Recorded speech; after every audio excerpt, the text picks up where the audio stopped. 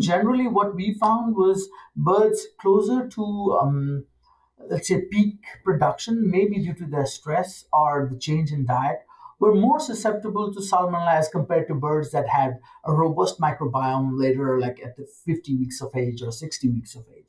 So I think incorporating these feed additives should be done early on rather than late. And I think we need to do at least 2 weeks, but if possible, for the entire phase in which they are susceptible for.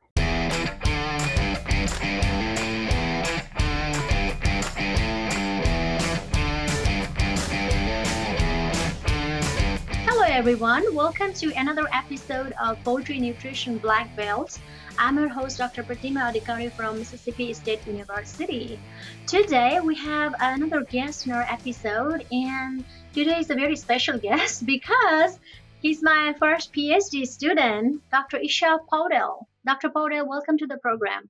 Thank you so much, Dr. Adhikari, for having me.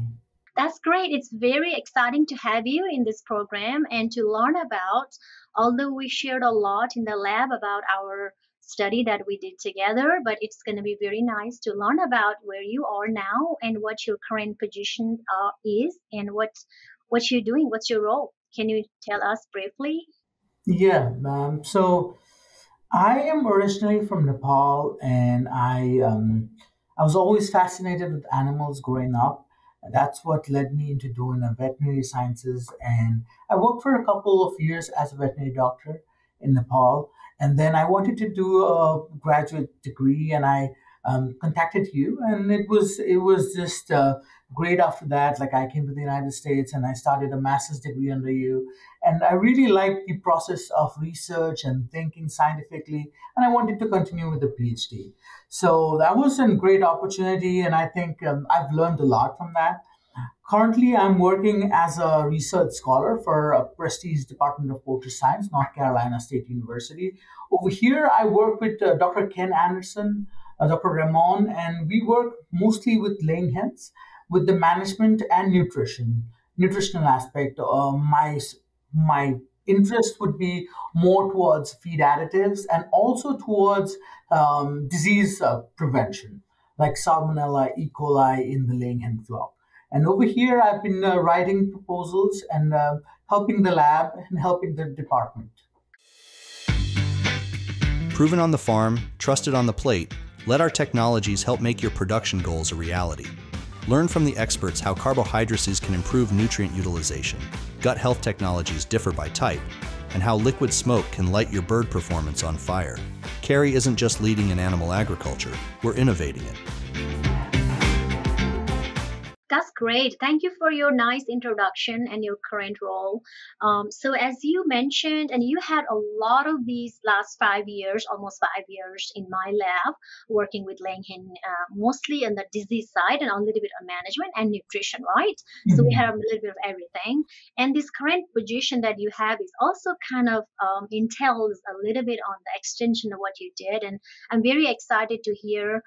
I know in today's episode, you have something to share about maybe some of the things on some feed additive sides of it, right? Mm-hmm. And how they were in the in vitro, applied in vitro against specifically Salmonella enteritidis and also in vivo, right, in animal challenge studies. So would you like to share some of the exciting things first that you found during your PhD study, and that, sometimes you think that's the life maker or that's the lighting path for you? Can you share some of maybe one of the research from your PhD?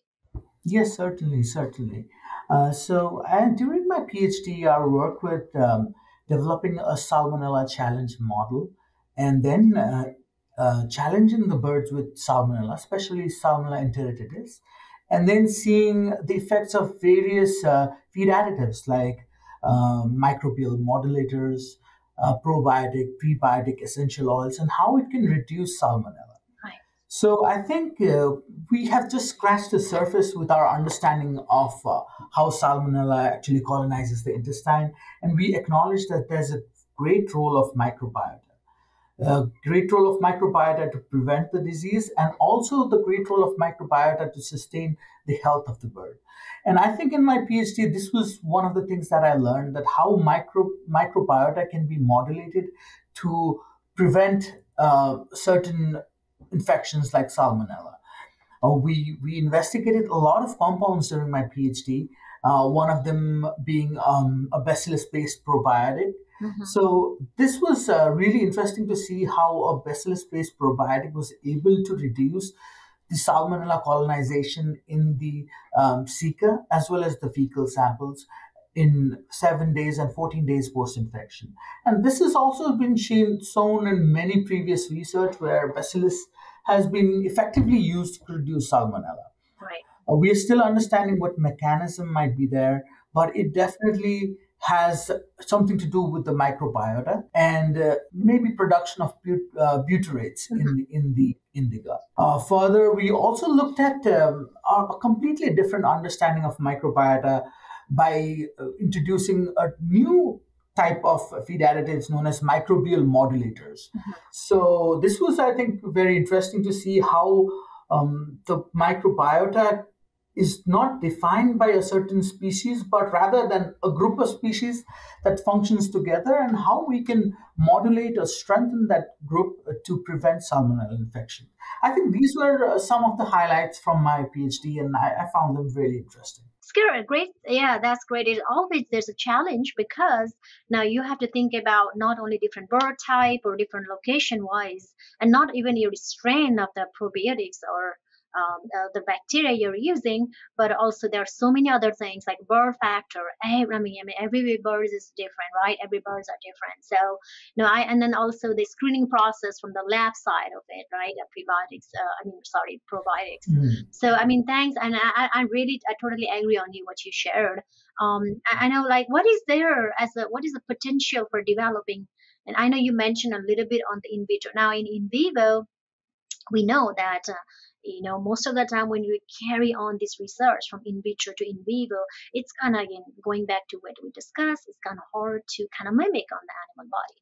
But going back to your in vitro that you mentioned in your talk earlier, what are some of the potential for developing in vitro challenge models? Like, if you would just do, okay, you have unlimited resource, like, what are they for the feed additive side of it? Can you share like, how could this impact in the research in the animal side? Can you share those? Definitely. I think the way we started our in vitro challenge was from a request from a company that wanted to test out a product.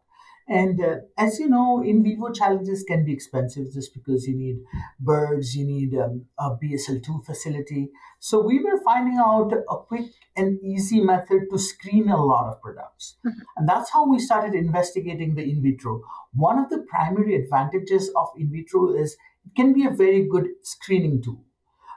We need to still verify with an in vivo challenge, but it is a very cost-effective tool in which we can have multiple products and test them simultaneously and see which one is working better. We also tried to find out some synergistic effect between prebiotics and probiotics in this. And for a probiotic, we took lactobacillus, and prebiotics, we took a lot of different compounds.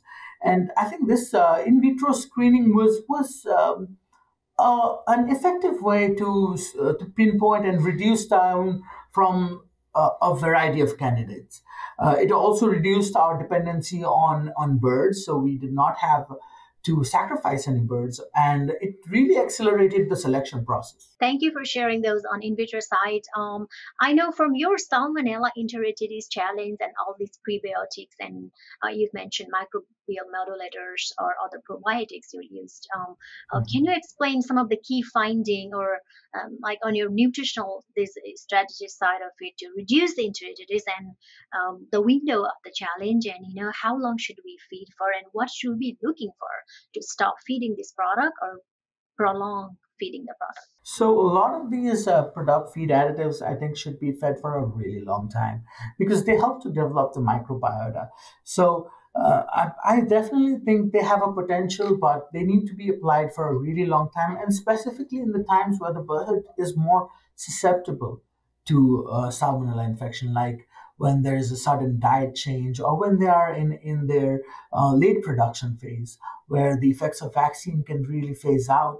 And I think these are the really crucial times where we can incorporate these feed additives to strengthen the microbiota and also prevent other infections like E. coli and so on.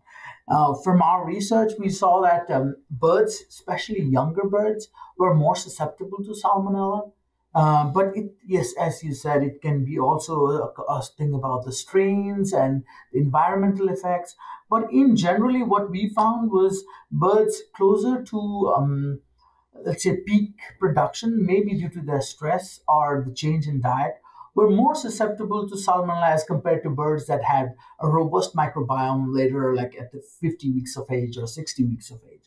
So I think incorporating these feed additives should be done early on rather than late. And I think we need to do at least 2 weeks, but if possible, for the entire phase in which they are susceptible for. Elevate bird well-being and improve profitability with Cargill's tailored nutrient solutions that deliver performance.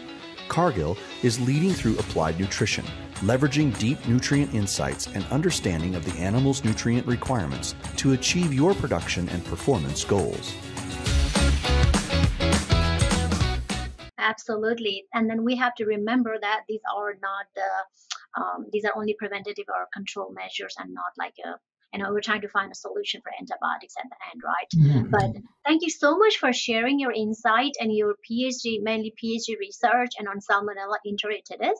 I really wish you good luck on your current role, and we hope to have another episode to learn about what is your current role and what your research is going on in which area, and maybe in the future we can do another podcast.